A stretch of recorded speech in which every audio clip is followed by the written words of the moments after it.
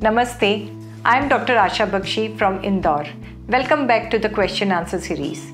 Our today's question is to Dr Rajendra Nagarkatti. Dr Rajendra Nagarkatti is from Mumbai and he is obstetrician and gynecologist with keen interest in IVF. At present, he is the chairperson of FOXY and AMOG's Midlife Management Committee and has recently done lots of activities under his committees. Dr. Rajendra Nagarkatti, you would agree that many a times women, when they come with preterm labor, we need some sort of tocolysis. What is the tocolytic of your choice in preterm labor and how to use it? Hello friends, at the outset I wish to thank Dr. Asha Baxi madam for inviting me to be a part of this question and answer series. The tocolytic of my choice. The various tocolytic drugs that are available include the beta-sympathomimetic drugs like isoxaprine hydrochloride and ritodrine, oxytocin antagonist etosaban, calcium channel blockers like nifedipine, nitrous oxide donors like GTN, and others like magnesium sulfate. The beta-sympathomimetic drug isoxaprine hydrochloride is one of the most frequently used tocolytic agents to arrest preterm labor. It is generally given as an intravenous infusion of 40 mg in 500 ml of dextrose or ringerlite. It may, however, give rise to palpitations, tachycardia, sometimes hypotension, hyperglycemia, and pulmonary edema. It is therefore contraindicated in cardiac disease patients and also in diabetes mellitus, which is uncontrolled. So therefore, today we have a newer drug with a better safety profile and is the tocolytic of my choice, and that is the oxytocin antagonist etosaban. Etosaban has a specific action only on the myometrial tissue, and therefore it has the best maternal and fetal safety profile. Etosaban is available as a 1 ml ampule of 6.75 mg and a 5 ml vial of 37.5 mg.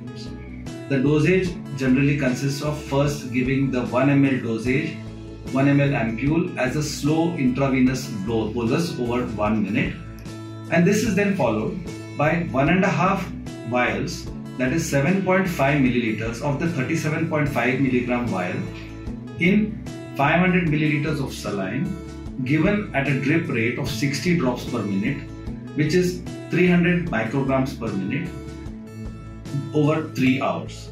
This is then followed by a slower infusion of 7.5 milliliters in 500 milliliters of saline given at a drip rate of 20 drops per minute, that is 100 micrograms per minute over 9 hours. 5 such infusions can be given, that is 9 into 5, 45 hours. So over the next 45 hours till complete uterine quiescence is reached.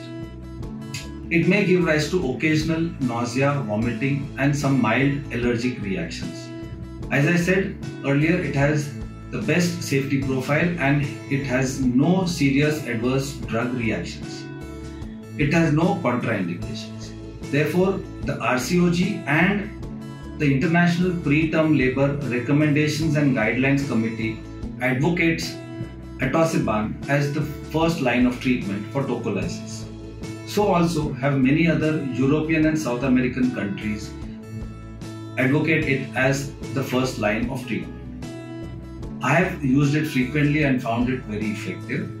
Yes, cost is an issue, but just as we Indians are adept at modifying this factor, we have newer modified regimens which are being tried. The first is in threatened preterm labor, where only the first 1 ml ampule given as a slow intravenous bolus over 1 minute has been found effective to stop the labor contractions. Secondly, in early preterm labor, this first 1 ml dosage is then followed by the 3-hour infusion of 7.5 milliliters and then followed by the 9 hours infusion of 7.5 milliliters in 500 ml of saline.